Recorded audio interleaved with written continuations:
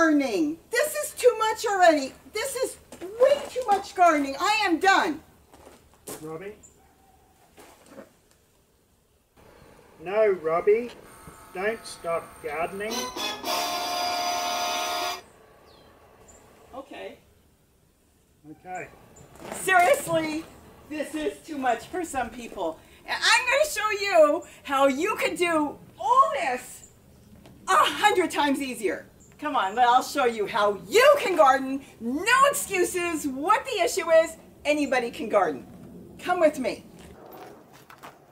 Hi everybody, it's Robbie from Southern California, and today I'm going to show you quickly, I've already done it, how to paint a patio chair, and you can get it done in like 15 minutes. And cheap too. Let me show you real quick. I go to Home Depot and I get their tester paints. Their tester paints at Home Depot are 50 cents usually. Every store could be different. Lowe's, they also have tester paints, and these are paints that people have returned. They didn't like the color, I guess, and they take them back and then they put them up for sale. I shouldn't tell my secrets. I won't be able to get any more. But Lowe's, I think, has them for $1, and then sometimes they put them on sale. Now, the thing is, if you don't want to use the color that they've got, and they get, you know, like here's one that was kind of blue, and I was going to mix it, but I changed my mind, and I went ahead and went with the straight green. If you don't like the colors they've got, but you really want to get just a little bit of paint, I think these paints are only $3 and $4 to start with, and it really doesn't matter what type you get. They're all pretty much interior, exterior paints. They work great. I just buy whatever they have. This one's flat, and I've painted in both flat, semi-gloss, and gloss. But they're 50 cents, and for 50 cents, I have taken these chairs. So many times you find people throw these away because as they get old and the sun, the UV rays go through it, the white starts to come off in your hands, and then people throw them away, but they don't realize that's the best time to paint them. And it holds the paint. I've got some chairs that are, geez, they're well over 2 and 3 years old painted, probably even longer than that. You can get like 2, possibly 3 chairs out of 1 can. Generally, I only need to do 1 coat, and it's up to you if you want to do 2. It's up to you if you want to do the underside. My dad taught me to do everything because you know it's there or not there. So it depends on my mood. Don't tell my dad if I don't do it underneath. But I paint generally the whole thing, and it paints up so fast. So I hope I've given you an idea how to paint outdoor chairs. And yes, you can use these indoors or outdoors. I painted up a whole bunch. I've seen them on the streets and I'll pick them up. And I've painted them, had them for parties and stuff. But now I'm not having parties. So I'm still painting chairs. So with that, I hope I gave you an idea on how to paint a chair and save it so we don't have to send these to the dump, but we can use them for whatever you want to use them for, be it a party or be it a raised bed. So I got news for you. I painted this chair because this chair is going to work for me. And I am going to show you the greatest setup in the world that anybody can do. I don't care if you've got the teeniest yard. I don't care if you even have a tiny house on wheels. If you're going to park it in the spring and the summer, you can make a garden.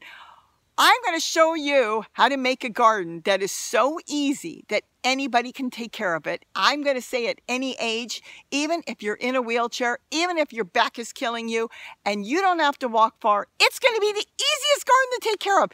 And it's going to look so cool. So come with me as I show you how to make a super cool garden that anybody can make with a chair. Let's go have a party and let's go make a super, super raised bed garden that you could grow tons of food in, and it will almost take care of itself with you doing such a small amount of care to it. Let's go and watch me build a garden.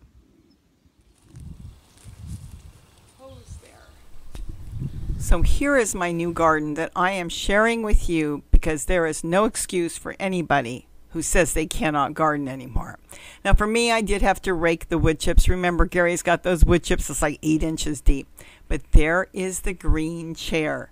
That green chair, and now here they come, all the chairs. Look at this. You can set it up any way you want.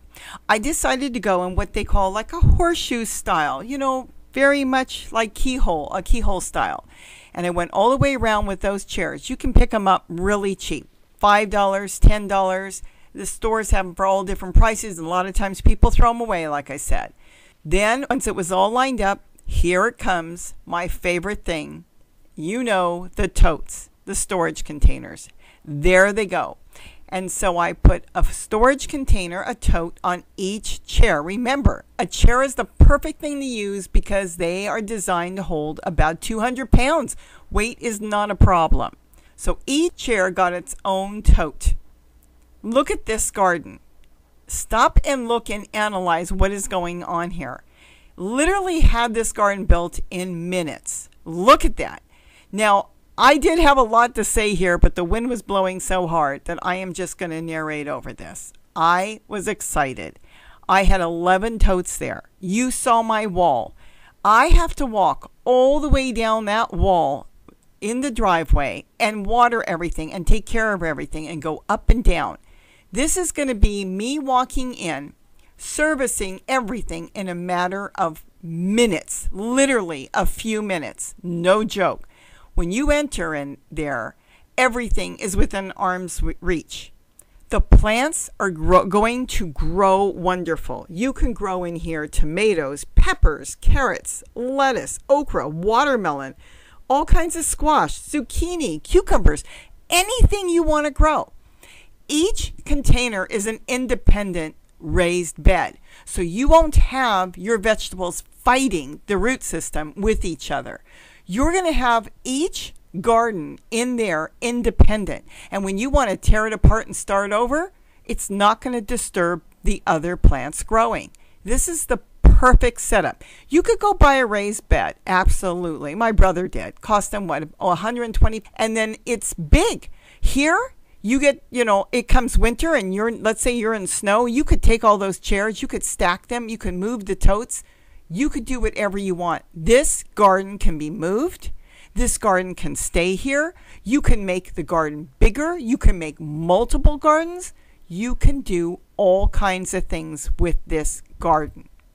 As one of my subscribers said, you can chase the sun. I love that. When the sun moves, you move the garden. If you're in an area where you're not getting snow, you move it to the sunniest location, get 6 hours, and you're going to have a winter garden growing beautiful. I can't think of a better garden than this garden. This is going to be my favorite garden.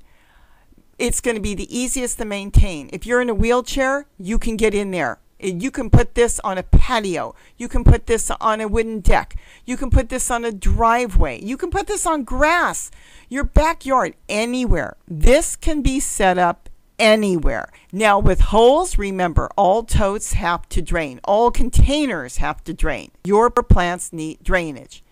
So with that, you're going to put the holes where you want. I am going to put them a little higher because I'm in a warm area and I want to be able to maintain a little bit of water in there so I don't have to water every day. I'm going to put the holes up about a 1/2 inch to 1 inch high. And I'm also going to put containers in the front so I can catch the water and re-water because you know how I build these totes with all kinds of leaves and kitchen scraps and everything from my own garden. That is all soil being made and creating its own plant food. So I catch that water. Now, when I set this up, I'm not going to set up every single tote. I am going to set up most of them, but I'm going to leave 1 or 2 totes. So as I'm servicing this garden, I'm going to throw all the leaves as I clean it up in one of those totes, and I will be now building my own soil. As far as watering it, 1, 2, 3. Literally walk in there. I've got a hose there and I can spin on a dime. With you can use a hose, you can use a couple watering cans, and you walk in there and everything's done. This is going to be the easiest garden to maintain, the easiest garden to grow in. As far as plastic, a few of you have said plastic is bad. Plastic can start to break down at 140 degrees. Your soil is always cooler than your air. So if your soil in there reaches 140 degrees, I guarantee you have a lot more to worry about than your tote in the yard with your temperature probably being about 160. totes. These totes I've got in my yard have been lasting me for 4 years and up. So as long as there's soil in there and you're maintaining a garden in there, they're going to last a long time. Now also, if you've got dogs, this will keep your dogs out of your garden.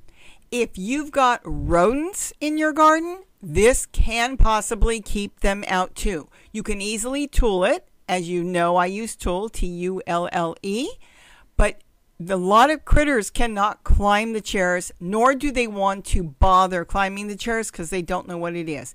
Ants. If you've got ants, a lot of you have told me you have fire ants, you can keep the ants out of this type of garden. This is so good for so many issues. Gophers. You've got gophers. Many of you have told me you can't grow a garden because of gophers. Your gopher problems are over. Your rabbit problems are over. This can be the perfect garden for so many of you. I hope you enjoyed this. I hope you will garden. I hope you understand that you can make this the size that you want. You can expand it. You can do what you want. And with this, you live in an apartment. Just think, you each could have 1 or 2 chairs and you all could be maintaining and taking care of your own garden with friends and relatives in your building, all having their own garden in this cute little horseshoe fashion where if you can't water, they'll water for you. This is the best community garden and kids will love it. It's beautiful and you're going to grow tons of food in this garden. You know how to set it up like I've taught you how to set it up, and you are going to have all the food that you need in a beautiful garden that practically maintains itself. Now, if you want a watering system, I don't use a watering system. You can run it 1, 2, 3 all the way around because they're so close to each other. I'm going to grow watermelon in here, and I'm going to have watermelon going around the top probably. You can put stakes in the totes, so when your tomatoes get big, you're going to stake them.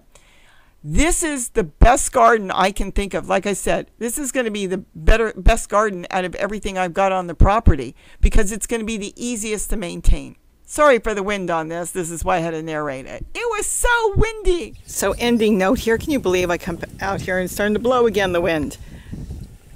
This makes me feel like resetting up the entire garden. I walk in here and I spin around and I've got everything at my fingertips. I've got water.